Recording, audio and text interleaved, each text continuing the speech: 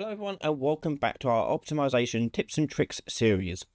In this episode we're going to take a look at the collisions of a mesh and how we can improve the performance and optimization of these collisions. Now you'll find that a lot of meshes may be just using the complex collision. We're going to talk a bit about that, why they have been set to that and how we can improve that down the line. And also certain things to consider when you are deciding what to optimize. So let's jump in. So the next thing we're going to look at when it comes to optimization is the collision data. So when you've got, say, a mesh or skeleton mesh, for that matter, you're going to have collision data associated to it. And the collision data is what the engine's using to work out whether or not physics actions can actually impact it. So the player bumping into it, things getting hit by it, whatever it may be. So here we have this house asset. Now I'm going to go ahead and open up this like mesh for this. And I can preview what the collision mesh for this actually looks like, both going to show and then going down to simple collision. And I can turn it on and I'll see something like this. Now, this will vary based upon what mesh you're looking at, but in this case, what they've done is they've told it to use this complex collision, which is the sort of light blue one you see here, as the simple collision. And the reason why they've done that is because they want you to be able to enter the house. Okay, so collision objects have the downsides that they can't be concave. So you can't do like holes and anything like that. So you see how we've got this green box going at it? As a solid shape, we can't go into this doorway if we use that shape there. So what they've done is they've gone down here into the collision and told it to use complex collision as simple, which, okay, gets the job done, but there is a slight downside to that. And the downside to that is if we are doing physical reactions to this thing, so if you're looking at physics or nanite, NICRA stuff, you are basically adding a lot more calculations to the engine than you need to. Okay, so it's pretty wasteful to do that sort of collision on an object. Now there are ways around this. One is we can't use a simple collision, and we want to still be able to walk through the hole. So I'm going to change it back to use the product default, which is going to be the simple collision. So you'll see here the white bit goes away. Okay, and you'll see here that this green box is no good because I want to go through the hole. So what we do here is we basically make our own up, and I can actually delete this if I wanted to, like that, and add my own collision in here. So I'm going to add box simplified collision, and I'm just going to scale that. I'm going to turn my snaps off, scale that down to get the rough size of the wall down, and I'm going to position it into a place where the collision makes sense with the wall that we're going up against.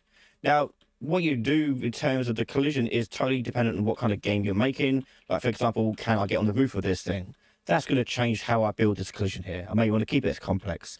Everything's going to be an it depends scenario based upon what kind of game you're making. But as you can see, I can add this freely wherever I want. And I can add another one too. If I hold down Alt and move out again, I can make a duplicate, like so. And I can scale this one down and move it to cover up that half of the doorway. And then do it again over here. And then I can also rotate it.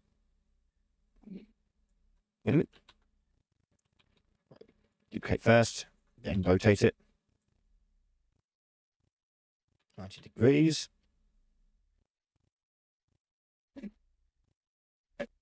Okay, and you build a rough estimate of the shape.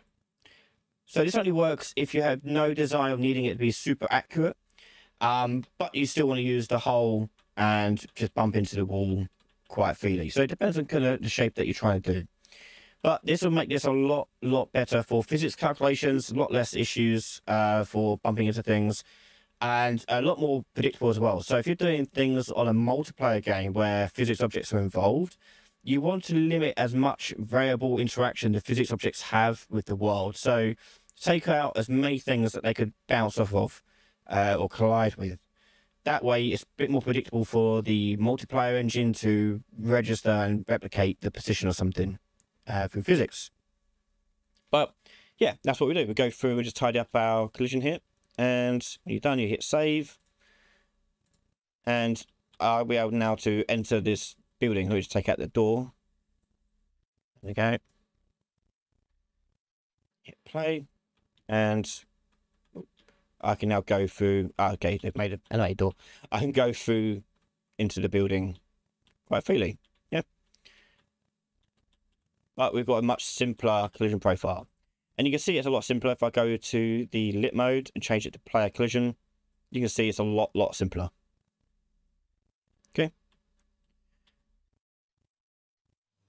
So there you go. That is what we do when we look at collisions. As I mentioned in the video, it all depends heavily on how you're going to use the meshes, what kind of game you're making, and various things like that. So you do have to weigh up your choices as you are developing. Now, in this next episode, we're going to take a look at the size map again. This is the tool we looked at previously. We're looking at the casting. We're going to take a closer look at that and look at also the reference viewer to see how we can use that to help us optimize and make sure that we have not got any stray references lying about in our code. If you want to watch that next episode right now, head over to patreon.com/Ryan Laley, where you can find all those videos early from just $1 a month. A massive thank you to all my patrons and YouTube members for their continued support in the channel. Make sure you're subscribed, and I'll see you next time. Bye, everyone.